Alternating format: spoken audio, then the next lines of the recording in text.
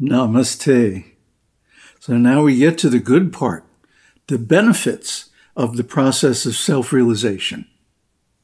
For one who sees thus, reflects thus, and understands thus, spirit springs from the self, hope springs from the self, memory springs from the self, Ākāśa springs from the self, fire, water, appearance and disappearance, food, understanding, contemplation, consciousness, will, speech, mind, name, action, the mantra texts. Everything arises from the self. Anyway, always, and everywhere. But people don't realize it because they have some other idea.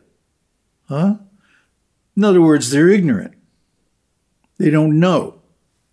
They don't know the self. Therefore, they don't see how all these things are arising. And like we talked about last time, causality runs backwards in time. So what we're seeing, different phenomena that are arising from the self, are aiming at the attainment of a certain end state. That end state is aham brahmasmi, I am Brahman, alone. Tvam, thou art that. That is self-realization.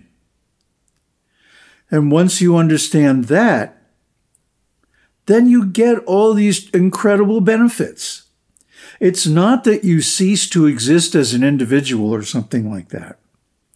That may happen later on.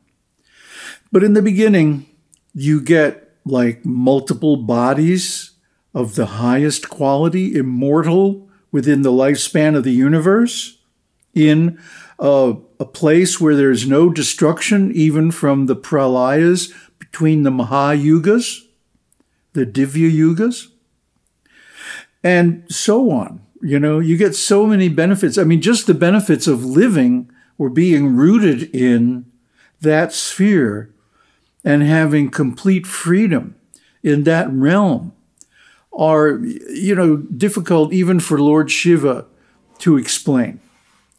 They're that profound. And it would take the rest of the creation for him to explain it. By that time, it would be too late. So just get it now. Because now you are in touch with the wisdom of the Upanishads. Now you can practice it.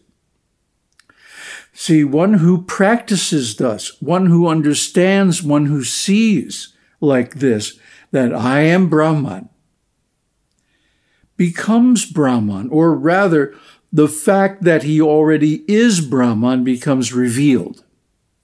How does it become revealed? By the action of the self.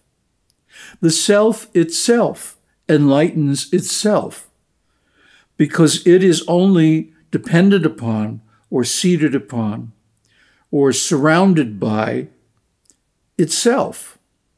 There is nothing else. Now, from time to time, the self causes the arisal of certain phenomena, which we call upadhis, and range from the idea that I am the God of the universe, all the way down to I am a bacterium. So these different upadhis, these different bodies, with their concomitant powers and abilities and intelligence and realms of existence and senses and knowledge and on and on and on and on, are all automatically manifested by the Ichcha Shakti, the desire potency of the Supreme, when he desires to become 2, then 3, then 5, then 7, then 11, then 110, and so on, until he expands himself as every living being in the universe. So when you see a living entity, you can know this is Brahman. This is Brahman expanding as a cow, or as a dog, or as my crazy neighbors, or as a great scholar, a yogin, see, a Bhagavan. At the end of the selection, it defines Bhagavan because it's describing Sanat Kumar Bhagavan. Bhagavan, which is translated colloquially blessing or blessed, the Blessed One, simply means he who knows the arising and disappearance of the living beings and the going and non-going of the individual beings. He who knows all this, the science and the nescience, and can explain it all, is Bhagavan. Only he is Bhagavan. So this is the definition. One who knows when the living being leaves the body, how does it leave? Where does it go? Or, if the living being attains self-realization, it doesn't go. It doesn't go anywhere. There's nowhere for it to go. It simply directly merges into Brahman, which of course is everywhere and in everything and is everything. The essence of being. All the existence that we see, especially in the material realm, the gross material realm, is simply borrowed from Brahman, from the self, through the four states of consciousness and their corollaries, the qualities, activities, the yogas, the views, and so on. So one gets the kind of body, the quality of senses and mind, and the environment, the realm, the loka, according to his level of knowledge, of self-realization. And this, of course, is all, discussed in our wonderful old chart. Please don't neglect it, but learn it and consider it and contemplate it, and you will get so much out of it.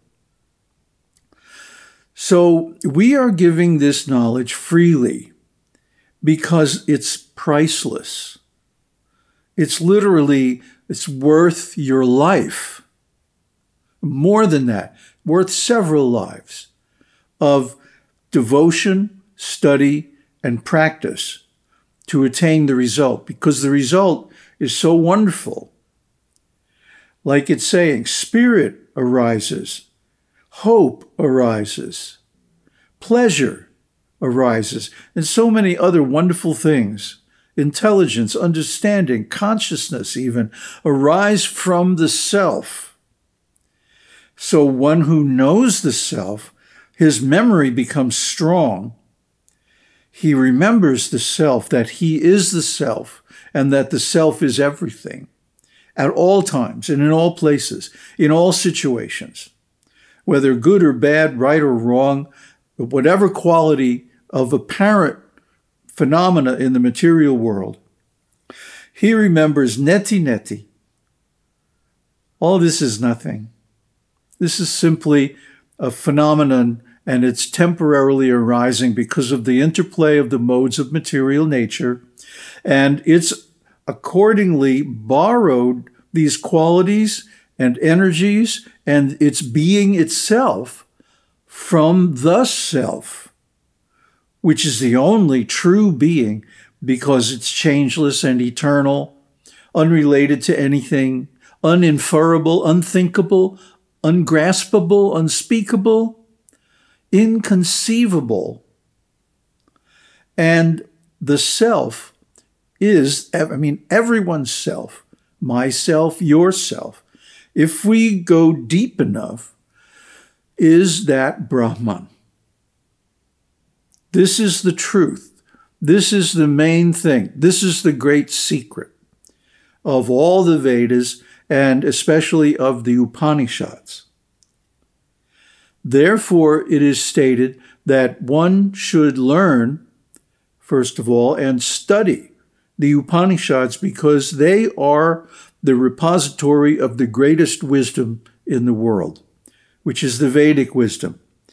And even among the Vedas and their ancillary parts, such as the Brahmanas, the Aranyakas, and finally the Upanishads. The 10 or 12 main Upanishads that we study and cover and are discussed in the Brahma Sutra or Vedanta Sutra are the most important ones to study because they deal with being and consciousness.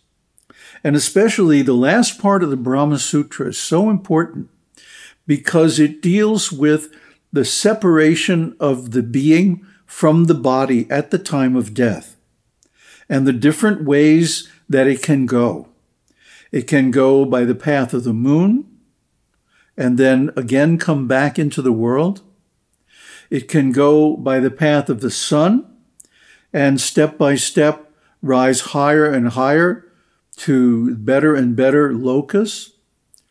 Or it can simply merge directly into Brahman and not go anywhere, but simply become that which is all, the infinite, the one without a second, Brahman. Om Tat Sat. Om Shakti Om. Om Namah Shivaya.